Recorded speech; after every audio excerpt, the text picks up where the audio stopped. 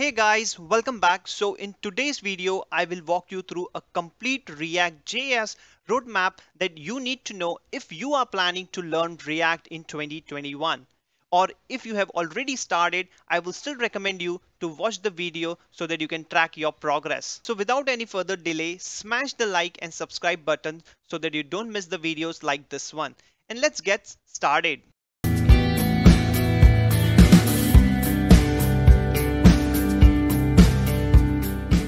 So I assume that you have already watched my video on Web Development Roadmap 2021, as I have covered everything in that video that will be a prerequisite to start your React learning journey. If not, just click on the card above and jump to it directly.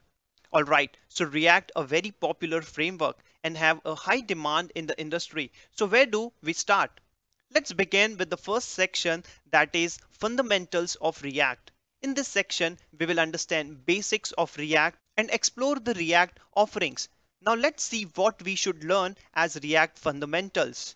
So we start with a very basic how to create the React app and understand the project structure React offers.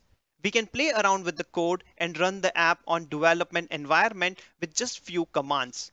Once you have the app, next thing is to understand the core concept of React, that is components. So React is all about reusable code called components. An application can be made up of multiple components.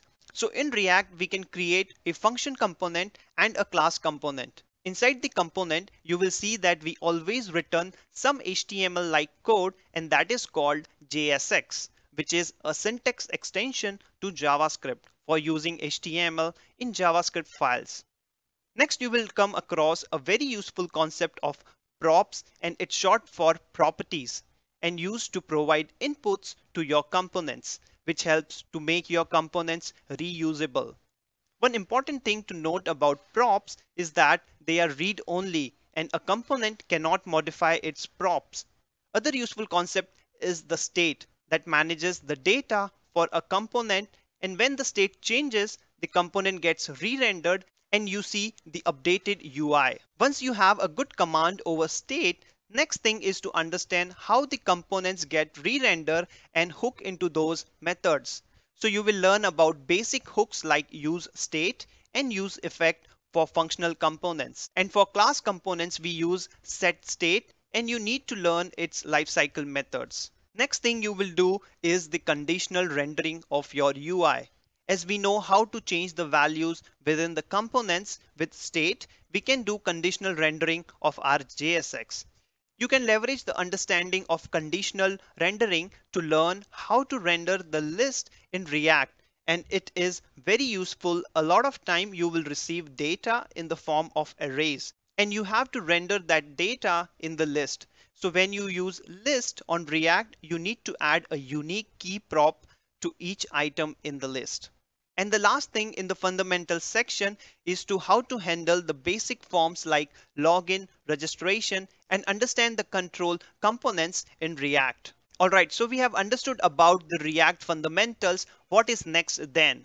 Next, you will build projects like contact management app, to-do list, Twitter feed, and counters. And for these projects, you can make use of local storage to persist your data. Once you have built a solid foundation, you can level up to React.js advanced topics like hooks, API calls, and understand how to use them in projects. Let's begin with the second section, that is React.js advanced topics. So you will first learn about the high order components and render props pattern, which helps you to share your logic across components. Then you will learn about the error boundaries that will let you to catch errors in your app and allows you to have a graceful fallback in case of any errors. Next, you will learn about the React portals, which let you to render UI elements outside your root element. A common use case of a React portal is the pop-up modals. Next, you will learn about the concept of context that will solve the problem of passing props in multi-level nested components or props drilling. So now it's time about to learn how to make HTTP request in React. So you can use JavaScript native fetch API, or you can use Axios package to make API calls. Next, you will learn about the refs, which will help you to access DOM for manipulation. The last topic in this section is the hooks, which are very important if you are working on React projects. You will explore some more hooks like use context, use reducer, use ref, use memo, use callback, and last, custom hooks. You can use hooks to share logic across components. Alright, so we have understood about the React advanced topics. What is next then?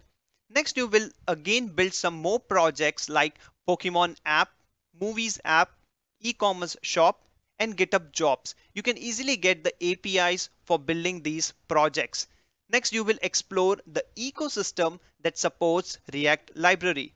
So let's begin the last section, that is React ecosystem. In this section, first you will come across the routing in React. So for using routing in application, you will use popular package, that is React Router. Next is, if you are working on an application that has some complex forms, then you can make use of Formic, and it's really good.